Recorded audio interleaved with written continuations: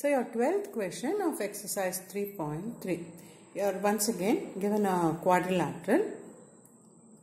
Since SP is given to be parallel to RQ, side SP is parallel to RQ, this is a trapezium. One pair of sides are parallel, so it's a trapezium. You should find the angle P, the measure of angle P and the measure of angle S. So what is given to you? Given SP is parallel to RQ and also given that angle Q is equal to 130 degrees. Angle Q is equal to 130 degrees. So what do we know? Angle P plus angle Q should be equal to 180 degrees. Why? You should write the reason as angles on the same side of the transversal. So now can we find angle P? Yes, because we know angle Q.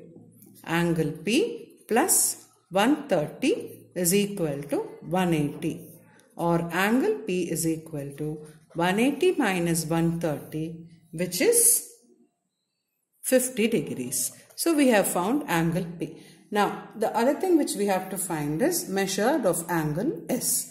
What do we know about angle R? It's 90 degrees. So applying the same property once again, angle R plus angle S is equal to 180 degrees. Once again, please mention the same property which you are using, angles on the same side of the transversal. So can we find angle S now? Yes.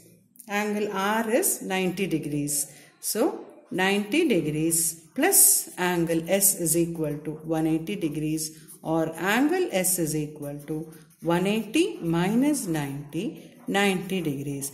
So your sum is complete. You have found angle S is 90 degrees and angle P as 50 degrees. But the question does not stop there. They have also asked you, if you find measure of angle R, that is, if you know angle R, is there more than one method to find measure of angle P? Yes, there is another method to find measure of angle P if you know angle S also. What is that method?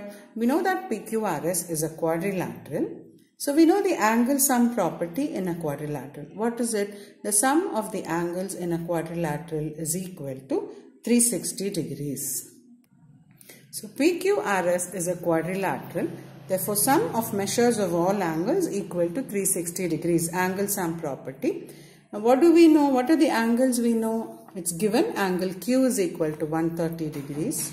Angle R is 90 degrees. And it's also, we have also found out that angle S is equal to 90 degrees. So, angle P plus 130 plus 90 plus 90 is equal to 360 degrees. So very easily we can find angle P now.